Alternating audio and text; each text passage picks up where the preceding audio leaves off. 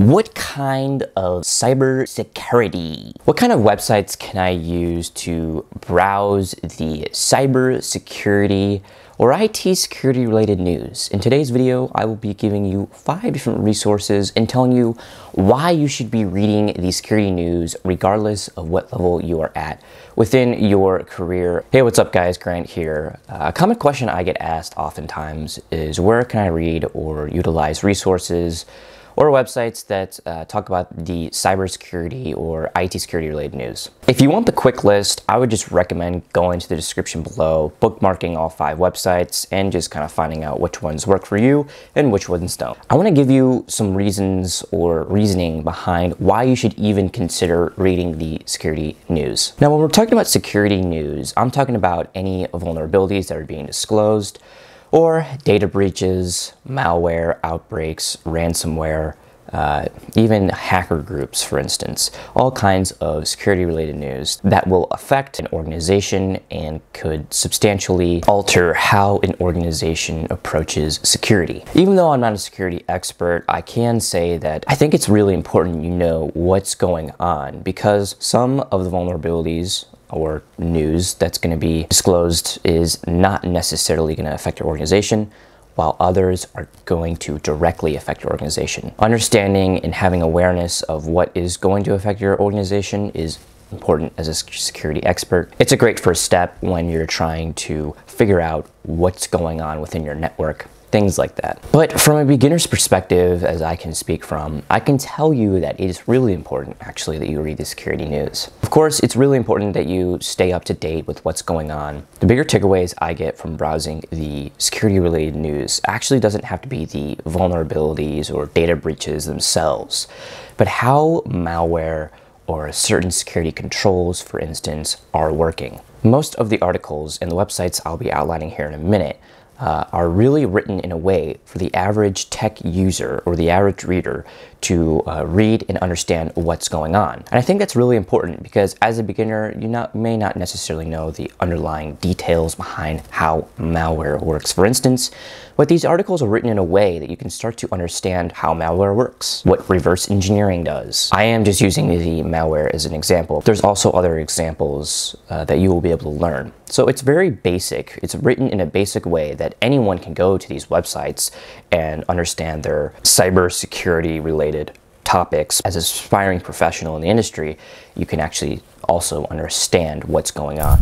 Okay, now enough with reading the security news. I hope that you understand why I read the security news and maybe why you should as well, especially as a beginner, to just kind of understand how the security works and how underlying controls work in themselves. The first website I really like, and in fact this is the most browsed website that I utilize, is Naked Security by Sophos. Sophos provides antivirus solutions for enterprises and individuals like myself, but they also run a column or a blog called Naked Security. This is definitely my favorite website to browse because it gives you a wide array of stories about what's going on.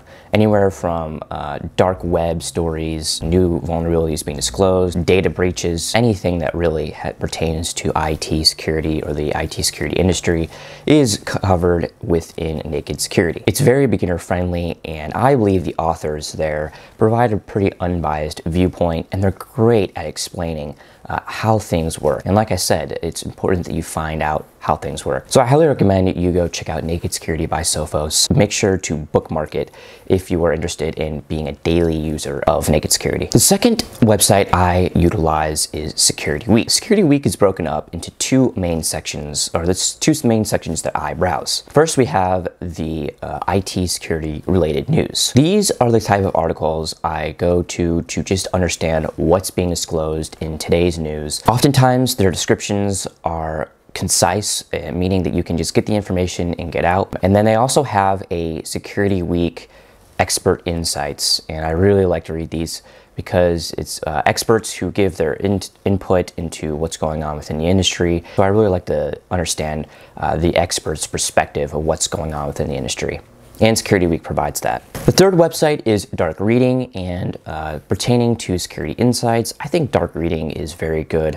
Also at including expert insights into what is going on. I would say Dark Reading is more of expert insights with current news and what they think about what's going on with the current news. Definitely some good reads and articles if you're looking for the expert perspective of what's going on with the news. Fourth one is the Hacker News. The Hacker News covers a wide array of topics and writes a wide array of articles. You can read about anything from vulnerabilities to data breaches to cyber attacks and malware. Here, this Hacker News does a great job of covering which vulnerabilities are being disclosed to the industry and covering some proper security controls that you can place to mitigate vulnerabilities. So the Hacker News is a great website to browse if you are somebody who is looking for vulnerabilities, vulnerability news rather. And the fifth website I utilize is Bleeping Computer.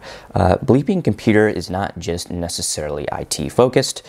They have a latest article section where they cover topics about IT security, gaming, Google, Microsoft, all kinds of topics. They have these subtopics within their latest articles section where you can learn about the latest Google news or Microsoft news, and also have some IT security news within this website.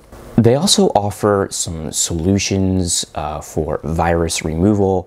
They cover new deals, and they also have a download section and some basic video tutorials where they outline how you can, for instance, open up the command prompt on Windows. So again, Bleeping Computer is not just necessarily IT security news focused, but it does provide a broadened perspective into the industry, and I think that they are very good at covering this kind of broadened perspective. That is it for the 5 resources or the websites that I utilize on a weekly basis to get my security news. If you have found this video helpful and if you have stayed to the end of this video, I greatly appreciate it, as most of you will just get the resources and leave, which is totally fine. So thank you very much. Consider subscribing if you have found this video helpful, and have a good day.